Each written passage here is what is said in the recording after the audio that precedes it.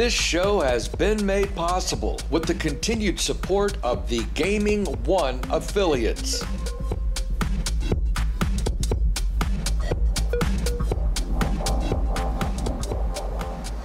Yeah, all right. Well, here we go again, my friends. As long as they keep paying me, I'll keep making these. 'Cause, you know, I don't have any other marketable skills. So this is pretty much it for me. That said, there's always something to talk about with online gambling, such as COVID and the upcoming conferences in April. More on that in a few moments. Up first, the latest propaganda from those opposed to our industry in the United Kingdom. With little doubt about the timing of this article, this is a strategic release leading up to the review of the Gambling Act, no doubt there. This study, which was funded in part by the GamStop Self-Exclusion Service, found that just over 1 in every 3 college students in Britain had borrowed money to gamble from friends or even payday loans. And while a few said they spent £50 a week, most said they just spent around £10 or less per week. Of course, when I was in college, there were no payday loans to speak of, and we had to travel everywhere on horseback, but I digress. Still, I borrowed money, or sold textbooks, or gave blood to get cash for alcohol. Not that I'm justifying my behavior or the behavior of these young folk over here. GamStop was quick to use this story that they helped fund to self-promote and demonstrate their value, and in turn the value of the UK Gambling Commission, who, as most of you know, oversee them. So hey, we get a 2-for-1 deal on the good PR. But perhaps, and I'm just trying to think out of the box here, perhaps instead of pushing self-exclusion as a primary option, shouldn't there be some kind of education about responsible gambling for these college kids? I mean, after all, they are taking classes anyway. And to me, what's scarier than college kids betting 10 quid on a football match is letting them get payday loans. Why is no one talking about that?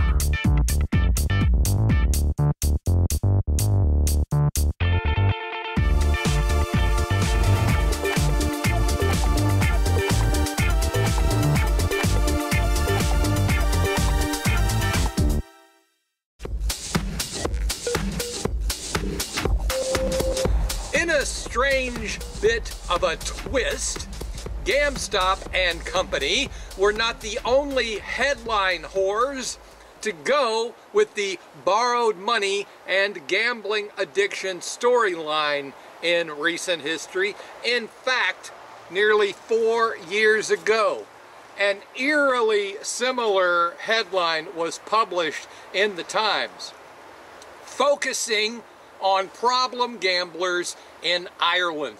That article was shared and subsequently shredded in the GPWA forums, which is why, in part, I enjoy making these videos so much, because you people are amazing, because you guys don't have to step in the bullshit before you spot it. You noted how that article cited a psychiatrist who had dealt specifically with problem gamblers and may very well have biased his data by primarily dealing with them, and that people who borrow money do so for various less nefarious reasons, things such as vacations they could not otherwise afford, major purchases, or even to buy crypto and stocks. Not that I would do such a thing. But none of that really matters if the headline is good, the topic is hot, and politics are involved. And speaking of politics and hot topics, we know that ICE and IGB affiliate are now scheduled for April, having been pushed back from February. And as much as I really want to go, I have to admit that on a personal level, I've been a bit concerned about all the testing and the possibility of being quarantined for 10 days. You know, if I test positive, even if it's a false positive, or one of my colleagues were to test positive, they would lock my ass down for 10 days. All the while, my cat would be sitting at home starving to death. Now, however, all that could be thrown aside as the UK government moves to a learn to live with the virus philosophy. How refreshing. This will mean an end to self-isolation and face coverings as soon as next week, which, if we want to be honest, that's sort of a bummer for me. I mean, losing the face coverings, because I think we can all agree I look better with my face covered. But really, this is an amazing development. My only question is, will this apply to tourists or just UK citizens? Because if it's for everyone, I might be able to get on board with that. Well,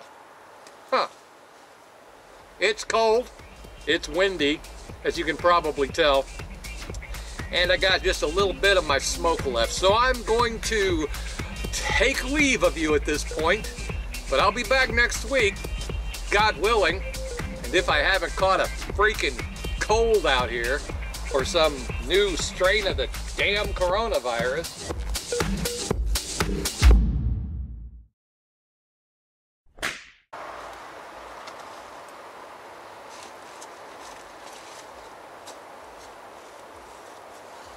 For those of you waiting for a blooper this week, there are none. I think smoking the cigar and just slowing down my delivery, I think that saved my ass. Because, I mean, I did screw up a couple of times, but I was able to recover. And really, that's the most important thing. That's why I'm a professional. Hey.